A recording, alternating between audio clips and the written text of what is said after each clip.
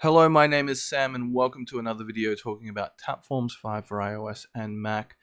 Today I'm going to start a brand new project for something that I had an idea with around organizing what food I eat and what I have in the kitchen.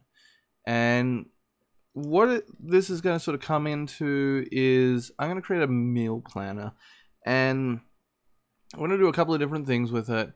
But sort of the problem that I ran into or was having a conversation with my wife about was, what do we eat for dinner? We have it every day, and I thought, maybe we should get a little more organized about it, organize our shopping a little better. Uh, whilst I do a lot of stuff in Tapforms that seem very organized, there's a lot of things in my life that are less than organized. And so I was thinking maybe it'd be interesting to create a brand new meal planner and document my journey in what this database is going to be, what we're going to do, what we're going to work with. So to get started, I've created a brand new meal planner document. And the first thing I do every time I create a new document is sync it with iCloud. And the reason I do that is when I sync it to iCloud, it creates a placeholder for me inside of iCloud. And this placeholder is going to be an empty document, right? There's nothing in this document right now. We've created it.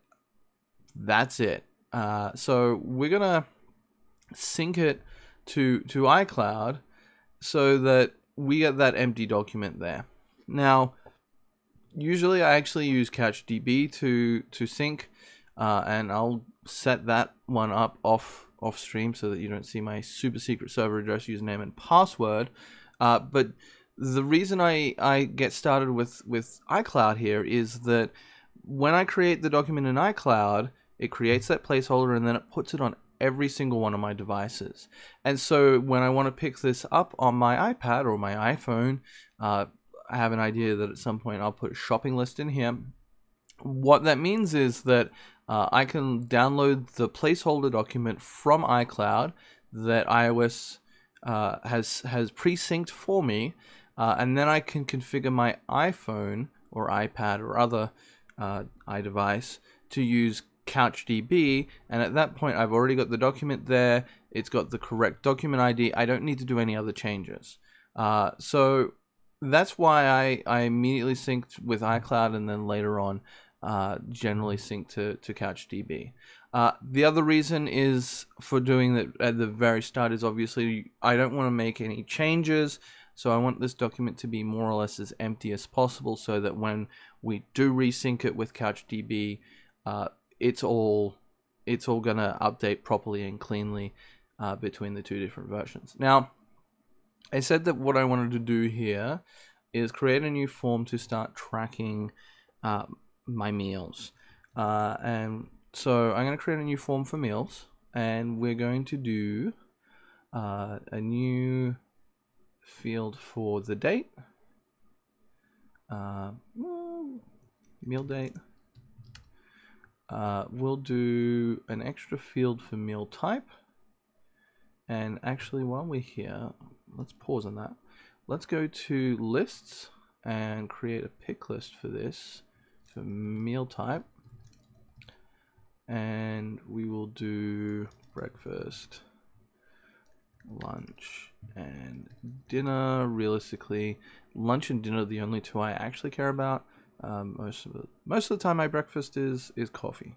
Not particularly healthy, but it is what it is. Meal type, and then we will do our pick list of meal type, and that gives us this nice little one. Let's just change that to be combo box. Which one do I want here? Maybe a combo box. Yeah, because a combo box lets me type and it automatically fills it in for me. That's exactly what I want here. One of the downsides, obviously, so I really like the popover fields, but this interface, this pop-up interface for these simple sort of things, I don't like it as much. So for something as simple as this, we'll go for the combo box.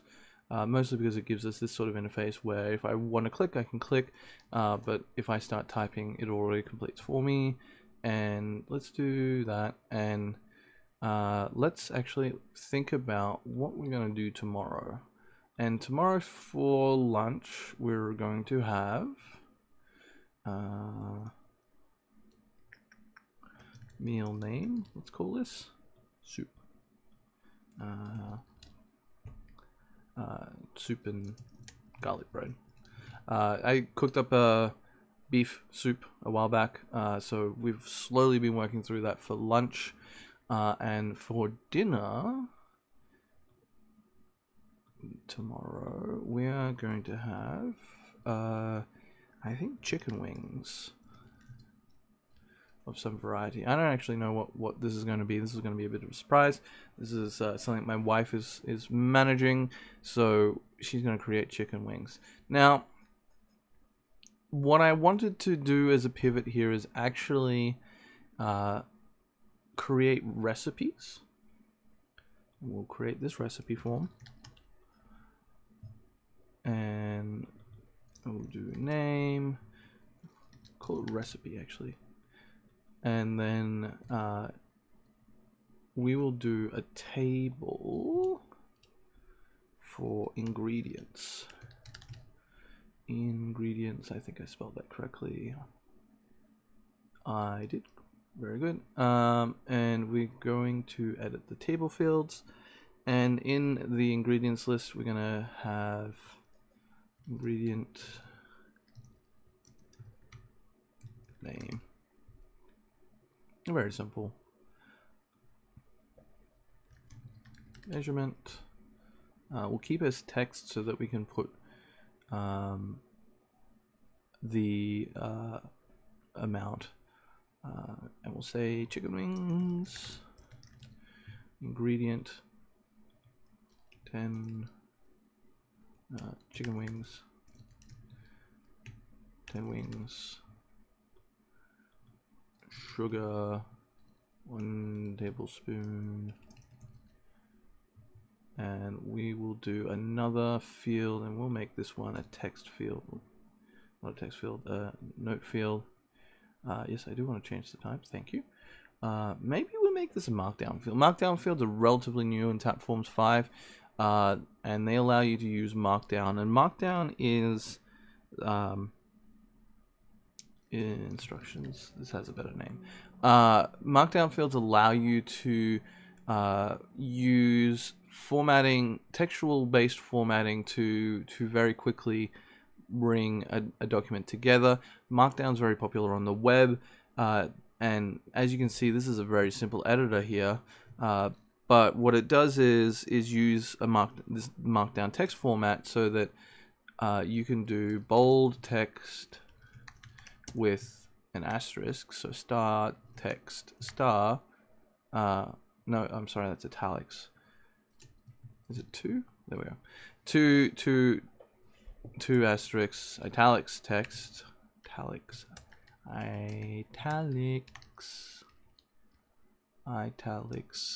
text with star text star.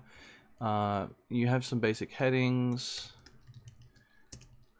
So it allows you to do bullet points 1, 2, 3, and then also numbered lists, like first item, second item, third item. So it allows you to do very simple formatting. And we're going to use that for the recipe field because most of the time we're going to copy and paste from the web. When we copy and paste into a notes field, it brings the content with us, and we can see here it's nicely rendered in a consistent way. Sometimes when you copy and paste stuff off of the web, it doesn't come particularly nice. I'll have to figure out what our wings recipe is a little later and fill that in. But this is what I wanted to get started with, is starting to write down what we're going to do for lunch and dinner, share that with my wife using CouchDB so that she can work with the document as well, and we can start to do planning around what we're going to eat. This is perhaps one of the more inane uses of Tapforms, I think, but I'm going to use it to also talk about scripting. We're going to use this ingredients down the line to tie into a shopping list so that we know what we buy. And one of the things I need to really do is actually an audit of my freezer and actually figure out what I have in there and what's good to eat. So hopefully this is interesting for folk. We're going to go through a bit of a journey. We're going to evolve this document. One of the powerful things with Tapforms is that you can start with this very simple document and then evolve it to your needs as you find it. We're going to walk through all of that as this document evolves. Thank you for watching. If this was interesting for you, please leave a thumbs up. If there are any questions you have, ideas, things that you want covered, leave a comment in the box below, and I will see you on the next video.